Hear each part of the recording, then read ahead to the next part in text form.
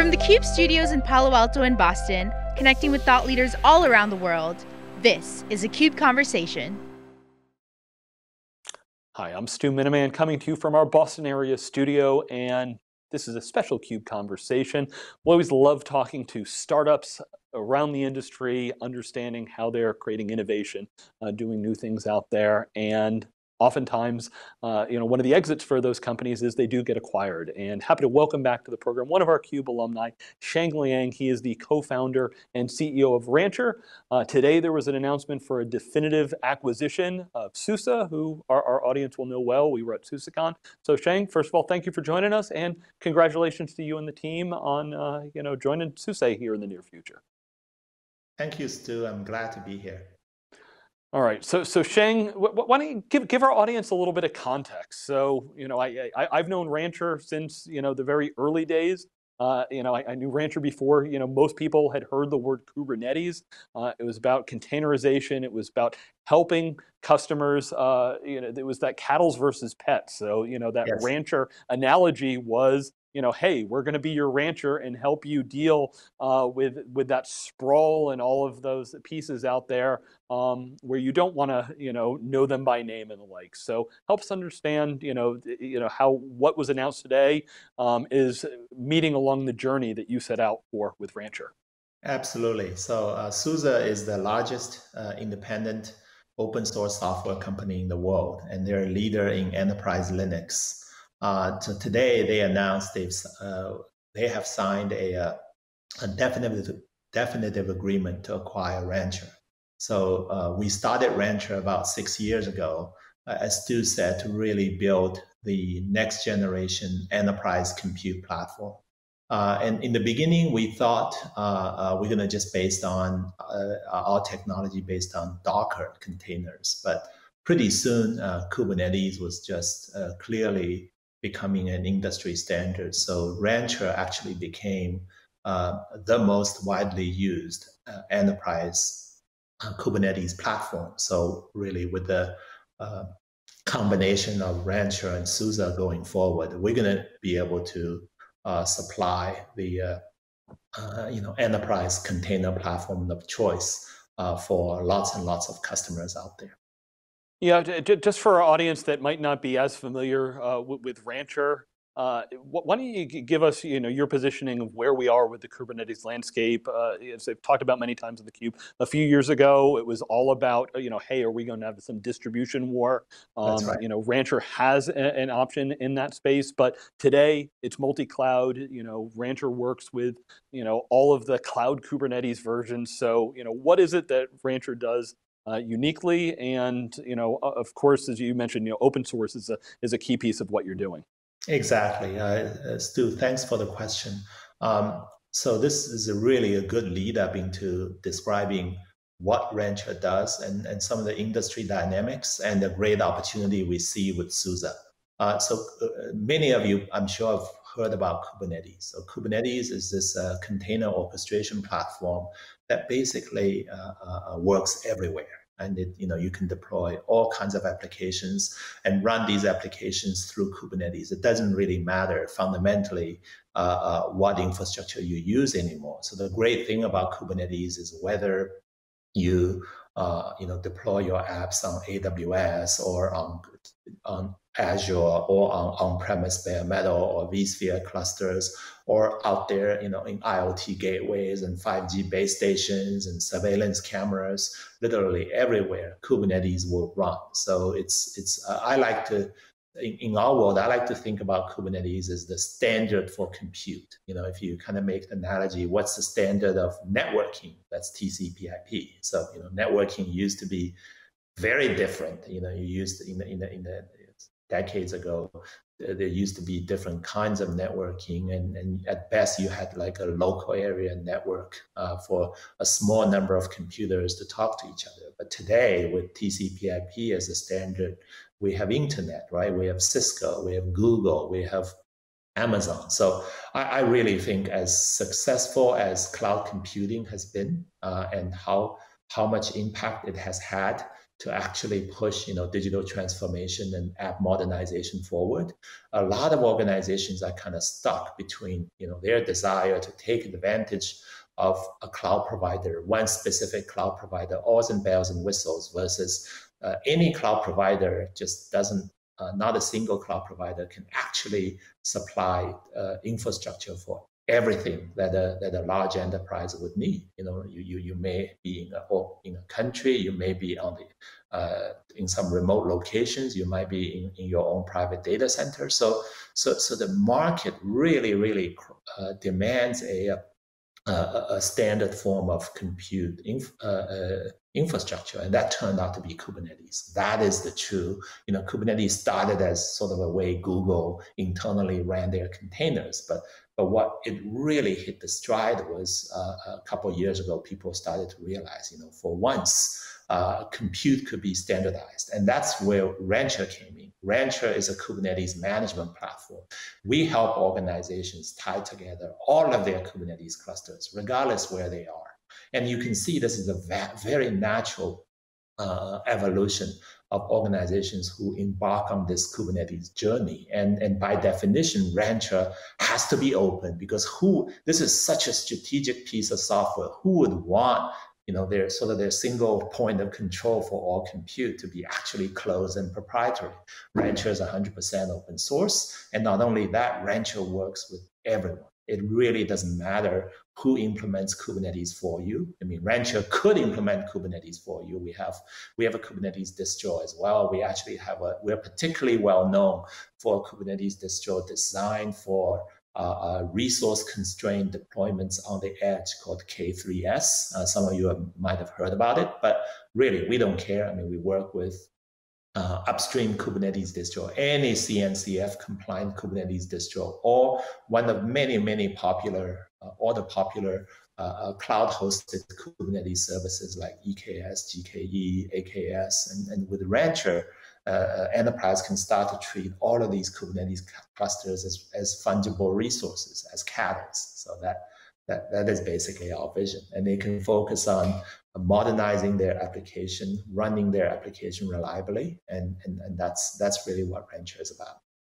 Okay, so Sheng, being acquired by SUSE, I'd love to hear a little bit, what does this mean for the product? What does it mean for your customers? What does it mean for you personally? According to Crunchbase, you'd raised $95 million, as you said, over the 6 years. It's reported by CNBC that the acquisition's in the ballpark of 600 to 700 million. So that would be about a 6x increment over what was invested. Not sure if you can comment on the finances, and would love to hear what this means going forward for Rancher and its ecosystem. Yeah, actually, I know there's tons of rumors going around, but the acquisition price, SUSE has decided not to disclose the acquisition price. So I'm not going to comment on that. Rancher has been a very cash-efficient business. I mean, there's been no shortage of funding, but even amongst the $95 million we raised, we really haven't spent majority of it. We probably spent, just about a third of the money we raised. In fact, our last round of fundraise was just 3-4 months ago. It was a $40 million Series D, and we didn't even need that. I mean, we could have just continued with the Series C money that we raised a couple of years ago, which we barely started spending either. So the great thing about Rancher's business is because we're such a product-driven company. With open source software, you develop a unique product that actually solves a real problem, and then there's just no barrier to adoption. So this stuff just spreads organically. People download and install, and then they put it in mission critical production. Then they seek us out for commercial subscription. And the main value they're getting out of a commercial subscription is really the confidence that they can actually rely on this software to power their mission critical workload. So once they really start using Rancher, they recognize the Rancher as an organization provide. So this business model has worked out really well for us. Vast majority of our inbound leads, vast majority of our deals are based on inbound leads, and that's why we've been so efficient. And that's, I think, one of the things that really attracted SUSE as well. It's just these days you don't just want a business that you have to do heavyweight, heavy duty, old-fashioned enterprise selling, because that's really expensive. And when so much of that value is kind of built into some kind of a bundling or locking, sooner or later customers know better, right? And they want to get away. So we really wanted to provide a open source, and open, more important than open source is actually open. A lot of people don't realize there are actually lots of open source software even in the market that are not really quite open. That might seem like a contradiction, but you can have open source software which you eventually package it in a way like you don't even make the source code available easily. You don't make it easy to rebuild, the stuff. So Rancher is truly open and open source. People just download open source software, run it, and the day they need it, our enterprise subscription, we will support it. The day they don't need it, they'll actually continue to run the same piece of software, and we'd be happy to continue to provide them with patches and security fixes. So we as an organization, we really have to provide that continuous value, and it worked out really well because this is such a important piece of software. SUSE has this model that I saw, on their website that kind of really appeals to us. It's called the power of many. So SUSE, it turns out they not only completely understand and buy into our commitment to open and open source, but they're completely open in terms of supporting the whole ecosystem, the software stack that not only they produce, but their partners produce, in many cases, even their competitors produce. So that kind of mentality really resonated with us. Yeah, so Sheng, you wrote in the article announcing the acquisition that when the deal closes, you'll be running engineering and innovation inside of SUSE. If I remember right, Thomas DiGiacomo has a similar title to that right now in SUSE. Of course, Melissa DiDonato is the CEO of SUSE. Of course, the comparison that everyone will have is you are now the OpenShift to SUSE. You're no stranger to OpenShift. Rancher competes against Red Hat OpenShift out in the market. I wonder if you could share a little bit. What do you see in your customer base for people out there that says, hey, how should I think of Rancher compared to what Red Hat's been doing with OpenShift? Yeah, I think Red Hat did a lot of good things for open source, for Linux, for Kubernetes, and for the community. The OpenShift being primarily a Kubernetes distro, and on top of that, Red Hat built a number of enhanced capabilities. But at the end of the day, we don't believe OpenShift by itself actually solves the kind of problem we're seeing with customers today, and that's why as much investment has gone into OpenShift, we just see no slowdown. In fact, an acceleration of demand of Rancher. So we don't. Rancher always thrived by being different, and the nice thing about SUSE being an independent company as opposed to a part of a much larger organization like Red Hat is we're going to be, as an organization, 100% focused on bringing the best experience to customers and solve customers' business problems as they transform their legacy application suite into cloud native infrastructure. So I think the opportunity is so large. There's going to be there's just going to be enough market there for multiple players. But we measure our success by how many people, how much adoption we're actually getting out of our software. And I said in the beginning, Rancher is the most widely used enterprise Kubernetes platform. And out of that, what real value we're delivering to our customers. And I think we solve those problems, we'd be able to build a fantastic business with SUSE. Excellent. Sheng, I'm wondering if we could just look back a little bit. You're no stranger to acquisitions. Remember back when Cloud.com was acquired by Citrix? Back when we had the stack wars between CloudStack and OpenStack and the like. I'm curious, what lessons you learned having gone through that, that you took away and prepared you for what you're doing here, and how you might do things a little bit differently with the SUSE acquisition. Yeah, my experience with Cloud.com acquired by Citrix was very good. I mean, in fact, and a lot of times,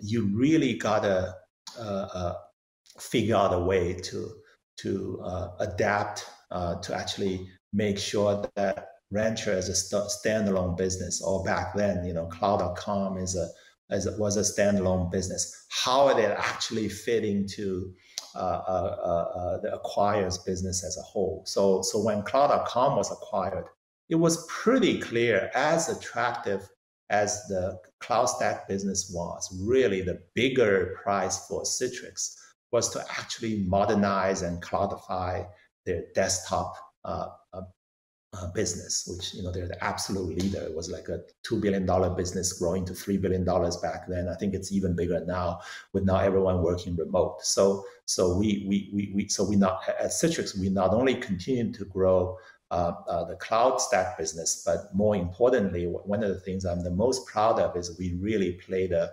crucial role in modernizing and cloudifying the Citrix mainline business. So this time around, I think the alignment between what Rancher does and what SUSE does is even more apparent. Obviously, until the deal actually closes, we're not really allowed to actually plan or execute on some of the integration synergies. But at a high level, I don't see any really difficulty for SUSE to be able to effectively market and service their global base of customers using the Rancher technology. So it's just the synergy between Kubernetes and Linux is just so much stronger.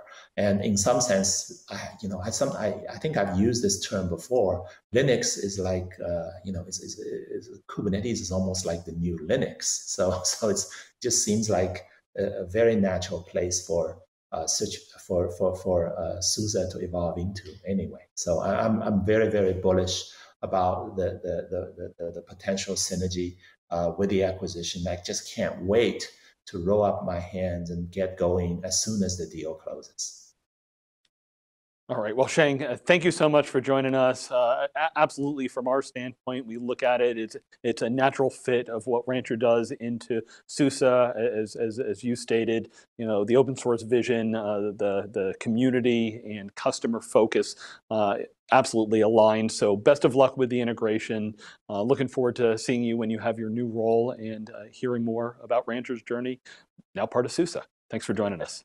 Thank you, Stu. It's always great talking to you. All right, and be sure we'll definitely catch up with Rancher's team at the KubeCon Cloud Native Con European show, which is, of course, virtual, as well as many other events down the road. I'm Stu Miniman, and thank you for watching theCUBE.